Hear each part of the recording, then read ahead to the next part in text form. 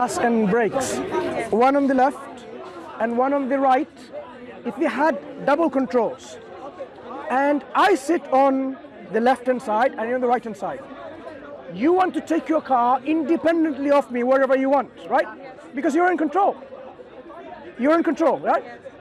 Let's say you want to take the car to the north and I want to take the same car to the south. I am in control. But we're talking about gods, not about people. Gods have a different let's understand something. Let's understand something. If we have two people with independent will, like I'm not going to listen to you because I am myself. You saying the same thing. Where is the car going to go? It's not going to go to north or south. If there were a God who is independent, he doesn't need to say, oh, another God. Oh, can I make another universe? Oh, please. He doesn't beg. He's all. You talk about gods like as a human. No. I'm talking about a God. Either this God is all powerful, independent, and sovereign, or not. If you have a God who says, I can't do anything, I have to listen to the other God, then that is not God. By God, we mean a being who is absolutely self-sufficient. Self-sufficient. So, if you have two gods who are self-sufficient, one God says, I want now the sun to come up and be day. Another God says, no, I want it to be night now. What's going to happen? You just asked the right thing. But, no, think about it. In any case, you talk about like different gods. No, I'm saying. They have a different opinions and different minds. What is your name? Alina. Alina, I'm Mansur. Now, Alina, what I was showing as an example, if we had more than one God who is in control, self-sufficient, independent, all-powerful, there will be a conflict of will. Like I had a conflict of will with you in the car. And this conflict of will ruin the universe. The whole universe will be destroyed because they were not going to listen to each other. Eventually, what we'll have is the one who is most all-powerful will remain. Imagine one God says, I want to destroy all the other gods. Is he able to do that? Then he's not all-powerful. By definition, God has to be all-powerful. So if you have a God who can't destroy another God, he's not God. That's why polytheism, or belief in many gods, is not rational. It's not reasonable. It's not intellectual. The only belief that makes sense to us here and here is one absolute God. That is the belief your heart and your mind will accept because there is no contradiction in that. Any belief which says, oh, there's many gods, we can disregard that to be false because that is not the reality. The reality is how many gods are in control, we can see it. If there are many gods in control, the universe will collapse and be ruined. But look at how precisely the sun is orbiting, the earth is orbiting, whole universe is following a particular law, the natural law that has been within this universe. How the water defies gravity because of this capillary suction and goes up the root of the tree to the... All laws regulated, put forth by a designer, one controller. The universe demonstrates there is one God. But in any case, you cannot tell like people who believe in Christianity or who believe in Islam or something else like. But do you agree? Elena or Elena, did you say what her name is? I think your point is right, but I don't believe like some part of your speech when you talk like people who believe in different gods, they are stupid because. I didn't say stupid. No. I said the belief. Like, okay, ask. Is it Elena or Alina? Alina. Alina. If I say this camera is God, this camera created this universe, you have all the right to ask me. I mean, why? But you're in the. No. You're not going to say like, oh, I'm crazy and stupid. You can ask me. If you know that I'm quite sensible, you can say, why do you believe that? If I am not able to give you any valid reasons, you would say, how can you believe in a man-made camera and say this is the camera that made the universe? You would say it's not believable. It's not reasonable to believe. So that belief, so would my belief be true though, that this camera made the universe? It cannot be true. It cannot be true, but for you, not for me. For you, it's true. Not for me. Not for me. This is not about subjective belief. I can believe in anything. In reality, in reality. In reality, this camera did not make this universe. Yeah? So one can believe that this camera made this universe, but it doesn't make... proof that Jesus created... We will go by one, but at least objectively, in reality, we can demonstrate that this camera did not make this universe. There might be people who believe in that. There might be people who believe in many gods, but in reality, that is not objectively verifiable. In fact, we can demonstrate otherwise. We are not saying these people are fools. We are saying these people don't believe in the truth. This is just a belief. They believe by blindly or without critical thinking. So when it comes to believing God having sons or daughters, again, same kind of emotional attachment. Not reasonable belief from the mind and the heart, but it's all about attachment to what your forefathers believe, what your church tells you, and so on. So if I come to you and tell you, you know what, God has a mother and a sister, you'll be wondering, what does it even mean? God has a mother and a sister. But if people believe in it, say, I believe in it because a book says so. But religion, it doesn't something like that you can prove, like real proofs. Yes. You cannot prove like... We can. That is what the secularism, atheism, the people who follow that, they want to put forward this narrative that you cannot prove the existence of God. You cannot prove the validity of your religion. That narrative comes from the secular atheistic worldview.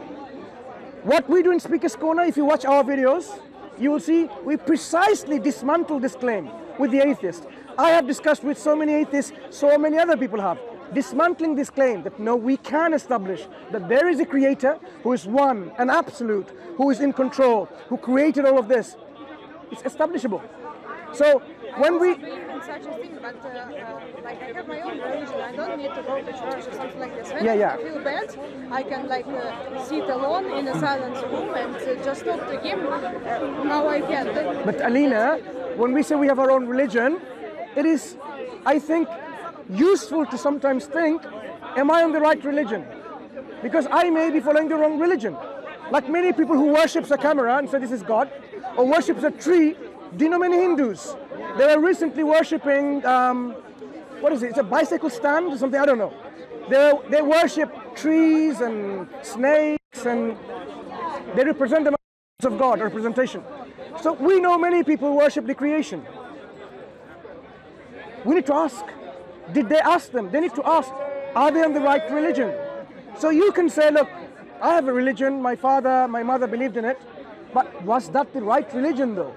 We have to ask, because now we come to an age where we are together interacting with different religious faiths and belief systems. Because we are exchanging information from our respective faith and ideologies, we need to be aware of it and say, actually, am I believing the right thing? Because you'll be surprised. I'm a Muslim. In the Quran, the God who revealed this Quran reprimands, takes people to task, those who say, I'm going to stick to my forefathers' belief. For instance, what if they were wrong? So don't just believe in what your parents believed and parents tell you. What if they were wrong? Are you going to stick on believing in it? So Quran reprimands. Quran wants us to use our brains, our critical thinking. Can you ask you one question? Like, you're a Muslim, okay? So why Allah like brings a war to Ukraine? Why it happens? Why wars happens? Wars happens. Okay. So Allah has created mankind and given them the laws to live by.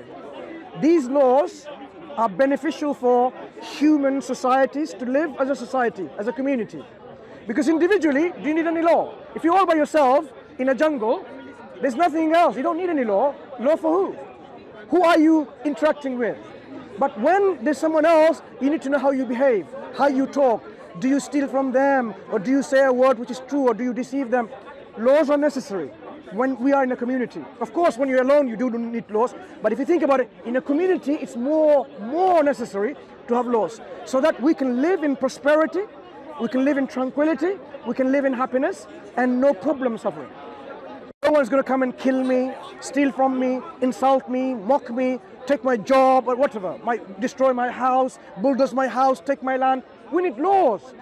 So when God gives these laws, He does that out of His mercy, so that I don't have to go and trial and see which one's better. God gives us this for granted and says, live accordingly. Do not cheat. Do not lie. Do not bring false witness. Do not commit adultery. Do not kill unjustly, and so on. All of this are values which everyone can aspire to and say, oh, this is a good thing.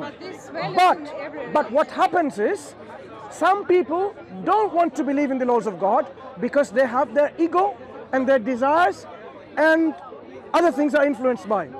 For example, they see a nice car, they say, okay, now I'm going to steal it because I don't have one. Then they take the right away of someone else. Now imagine you have a country and they see another country. They come in, occupy the country and take its resources and enslave the people because of greed. This happened, didn't it happen? America went to Iraq. Is it because they had mass destruction weapon? There were no weapons. There was no evidence for it. But they went there, looted the country, destroyed their culture and the civilization, and look at what they have done. This is all about greed, political greed, because Iraq had oil and gas. Would they do that to England? They wouldn't do that to England.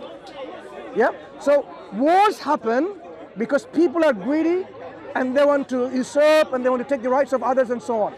So sometimes war can be because of this. But God gives us rules and regulations how to conduct if this happens. But if you're going to fight, fight for justice. Don't go and fight for greed. So I'm going to fight and then take their land. No. In Islam, we have a concept of jihad, which is opening up another land so that people can see the justice of Islam. Not to oppress the people, but to remove oppression, to establish justice. That is why this will be the only one example in the history of mankind. When the Muslim armies went and they opened up another country, the people who were conquered, they joined the army to the next round to another country. Everywhere else, when Alexander the Great came and took over the land, when he left, they were saying, oh, thank God they're gone.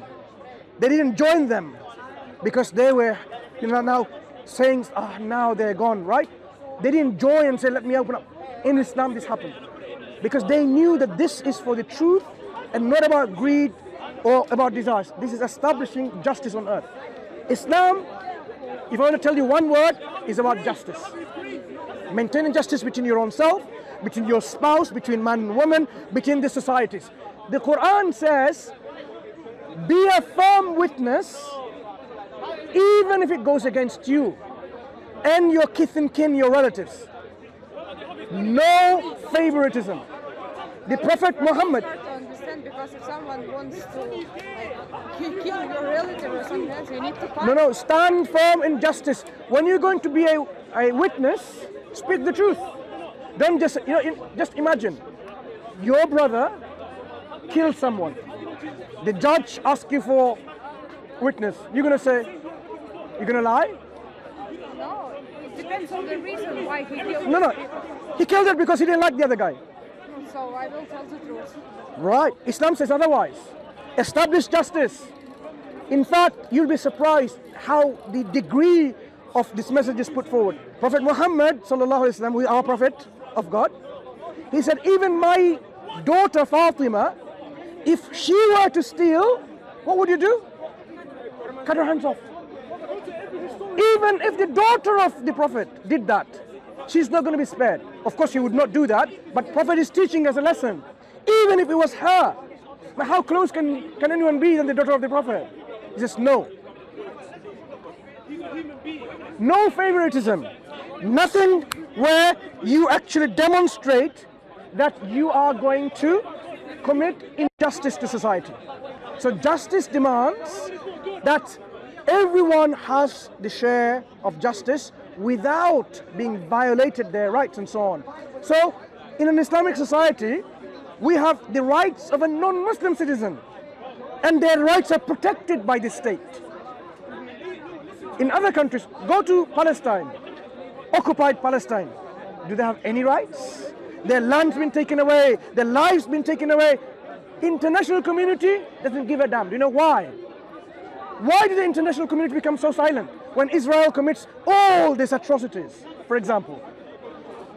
If Palestinians commit atrocities, we will be the first ones to say, wrong, you cannot commit atrocities to another human being, even if it be against the Israelis. But when Israelis commit all this aggression and atrocities, the whole world is silent. So this is something that we need to really open up to and say, why is this happening? Why have they made this rule called anti-Semitism law? You can't talk anything against it, you'll be put behind bar, you will be punished. Look at how they've done it. They even made it illegal. But Arabs are Semite people too.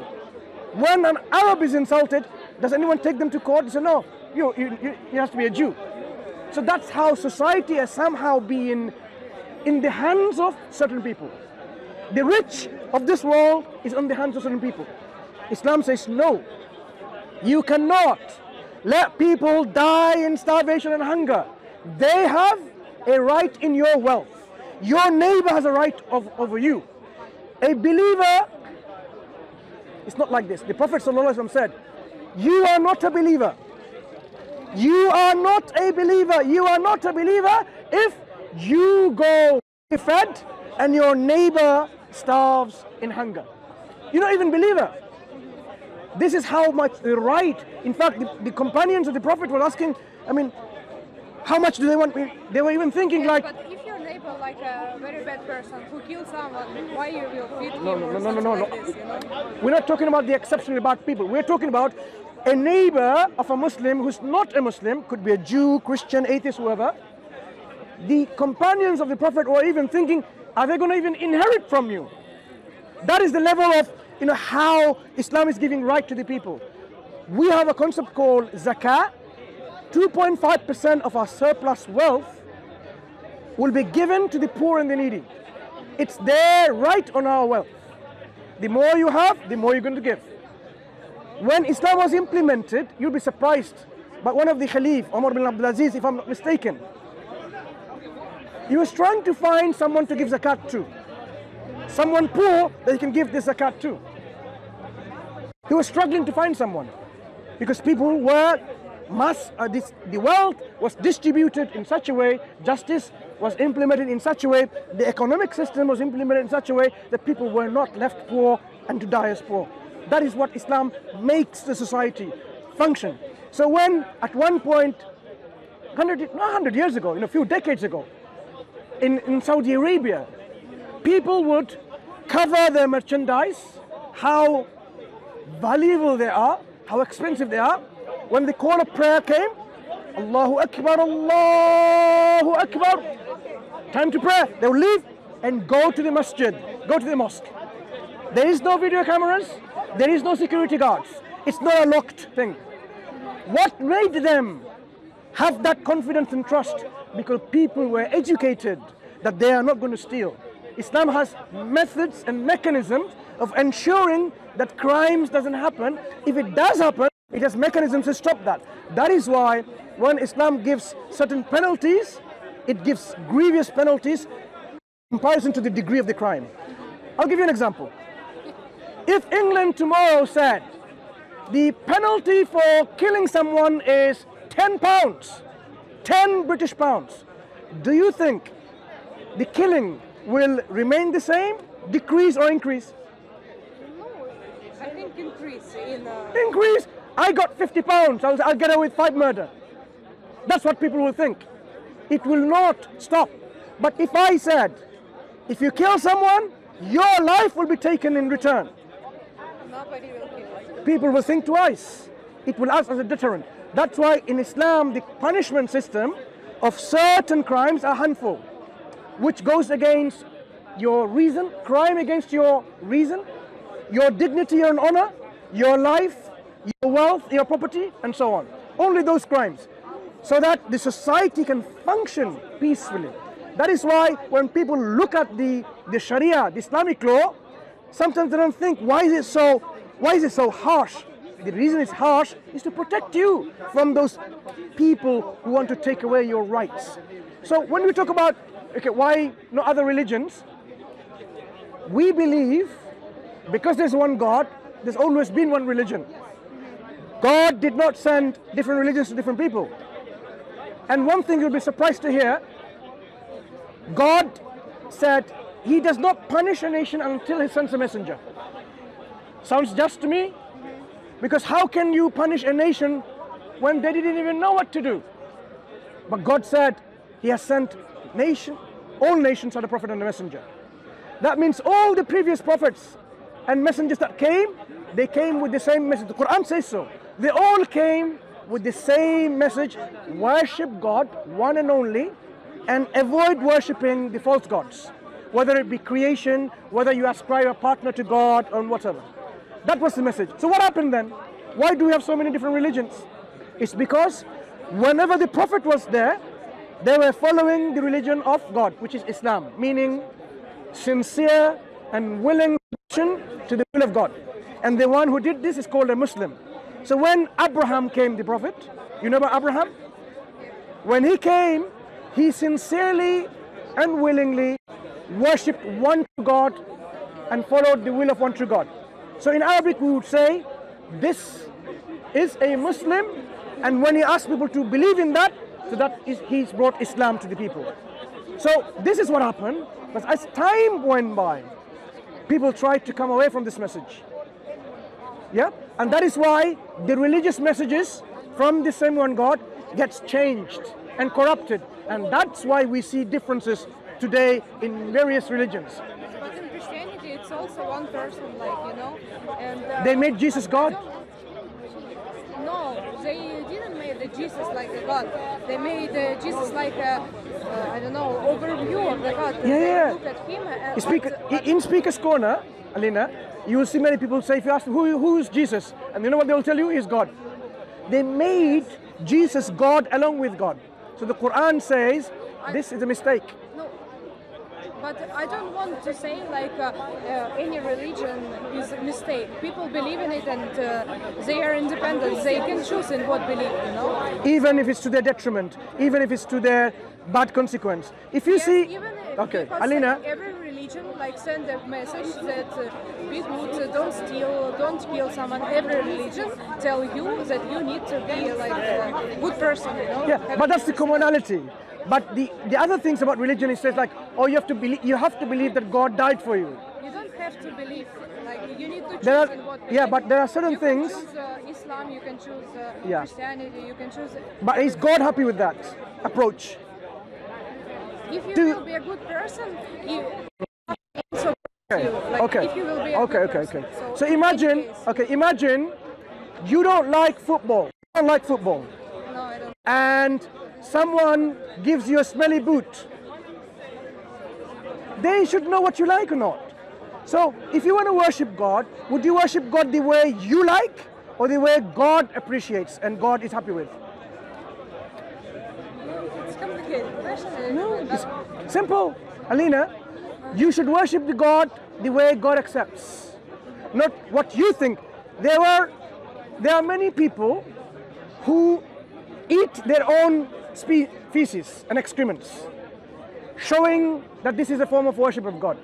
God doesn't approve of that. So God would not approve of that. No, in any case, when we will die, we will see what happens. Yes. In any case, that's why. In we any need to case- just be a good person, make a good things, and think about you and people around you. Like, Yeah, to bring but them, but Alina, the idea that it's okay if you're following good or not, you have to follow God's rule, His regulations completely, not partially. Where is the rule of God now, today? Who has that rule and regulation and teaching which is not corrupted? Because you might find in the day of judgment that this rule that you are following is a corruption of the rule that God sent, because man changed it. Man changed the rule and say, you can give interest. Like if I want to borrow some money, £1,000, and he said, oh, give me £2,000 back with interest. What if God tells you that I never make this rule because it's unjust? Exploitation, greed. And you followed that rule, he says, okay. That is the problem. We have to know what is the teaching of God now. And that's what we're saying is the Quran says it is the final book from God with the final message through the final messenger. All we have to do is scrutinize this message, the messenger, the book, and then accept it. And then you will be confident in what you are doing in terms of worship of God. Because then you will have tranquility. Because otherwise, you don't even know, oh, what I'm following, this book I'm following, book by Harry Potter, is it indeed from God or not? Tranquility in the heart comes from certainty of knowledge. When you know the Quran is from God, certainly, there are objective reasons why one can believe that the Quran is from God. Not just because the Quran says so, but objectively, because sometimes you want to know evidence that this is the case. Listen, a judge in a court of law needs to see evidence for a murder. He can't simply say, I had a dream yesterday and I think you're guilty. He can't do that. He has to establish evidence that this man was the guilty. He's the criminal.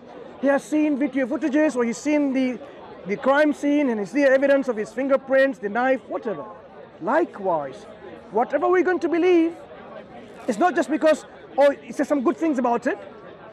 What evidence does it have to make sure it's from God? Does that make sense? That's what the Quran does. The Quran gives you those evidences. Yes, but if you will like born in any country with another religion, you will believe this religion. Internet is available. Information is available. Yes. Your friends are available. Yes, but in previous times, no. In previous times, do you know what happens? In previous times, if anyone did not hear about the true message of Islam, of God, God's not going to punish them just like that. God is going to ask them, did they use their intellect? This is in one of the chapters of the Quran, Surah Al-Mulk. God says, Yes, so did they not use their aql, their intellect? Yes, because of the internet and like globalization, we have a lot of information now, and we can choose in what belief. Yeah. So, But even in the past, people, if they didn't have that information, God will account them by taking into account, did they use their intellect that God provided? If you and I use our intellect correctly, we would not worship a bicycle or a tripod or a camera or a tree or the sun or the planet. We will say there is a creator of all of that. We'll worship that creator. So those people, if they didn't hear anything about Islam, anything about Prophet Muhammad sallallahu alaihi wasallam, and if they use their mind properly and worship one God, and they said, whoever you are the creator, they are the ones who are successful. God is not going to be unjust to them in his judgment. Even those people who didn't see anything about this, this is how the judgment will be done. So today we are in a situation where we have that availability of information. We cannot be excused for not knowing it or not thinking and critically analyzing it. So Alina, as you now have heard something about Islam, you should now take it one step further. Okay, does that make sense? Is it true? Because if it's I going will respect this religion, and for every religion. For me, I cannot put one of the top and one of But every religion cannot be the true at the same time, because they contradict each other. Yes, that's it. That's why I have my own religion. I don't believe in any religion. Yeah. I believe in one creator, and I'm taking care about myself. I know that I will not steal something, I will not harm someone, and I know how to be a good person, and I try to follow my own rules. Your rules, you said so. Your own rules. How about following God's rules? Has God given you the rules to live your life by? Yes, if I like. Where are those rules? I have my own rules. Yeah, that's the problem. We cannot use our own rules and think that God will be happy with our own rules. But if God brings me such a thoughts, I think this is also reason. No, God has given you the critical thinking and say, look, if you use your own rules, there are many people who use their own rules and they will be contradictory, believe in contradictions. Yes, but I'm still a good person. What? Who defines what is good or bad? Who defines what is good or bad? For example, to give you an example, I don't want to do something bad. would you follow the rules of, say, example, how do you have a married life? Do you have relationship before marriage or after marriage? Do you see those things? You might feel that it's okay if I sleep with someone, but is God happy with that rule? Yes, in every religion it does. No, is God happy with that rule? Because there are people who think in their own rules and I'm going to sleep with my partner first before I get married because I don't know how my partner is. Many people do that. So if people take their own rules like this, they're not going to arrive at the truth. That's what the point I'm making. I cannot, because you have to go. Islam means like sleep with other girls. Wrong. They will be accountable for what they're doing. That is why, if you read the Quran, you can be certain that this is from God. And that certainty will make you and liberate you from all this confusion. I can only request you to open up the Quran and really verify it. Try to falsify it and see if it's from God or not. If you cannot falsify it and it's something that you have to submit to it, it's from God, then accept it wholeheartedly, follow its rule, because that will give you the success of this life and in the hereafter. What is true success? Success in this life or the success in the hereafter? I think success should be here and after. Exactly. The hereafter is the ultimate success, because this life is what? 60, 70, 80, 120 years to the most. But the hereafter, second life, is forever and forever. There will be no death. Either you live a life in hellfire being punished, burnt, tortured, or you live in a life of tranquility, happiness, joy, bliss, felicity. You have to make that choice. Does that make sense? Thank you for the conversation, but I have to go now. I know. It's okay. Nice talking to you, Alina. All the best. But do consider what I have said and study and examine the Quran, the life of Prophet Muhammad ﷺ, and so on. Good. Thank you. Take care.